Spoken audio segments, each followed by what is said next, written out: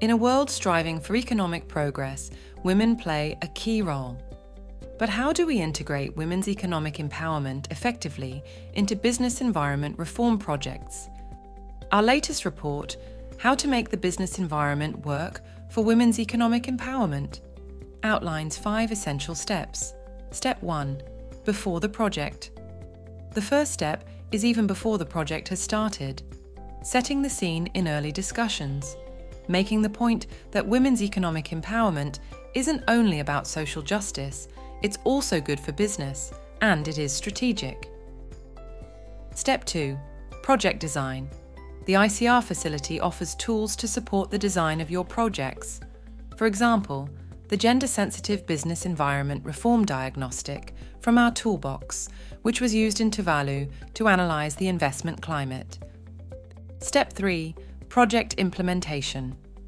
The ICR facility's Business Environment Reform for Women's Economic Empowerment training offers a great start to bring stakeholders together and create common understanding and buy-in for the project.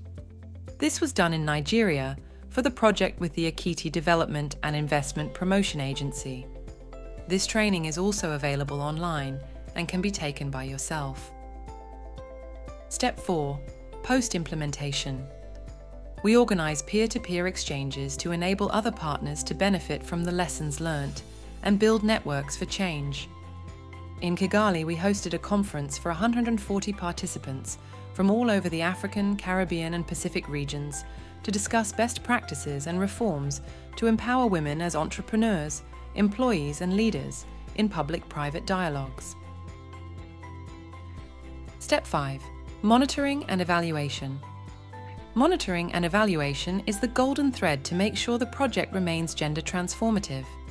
Women's presence should be built in at every step, from information gathering to information validation.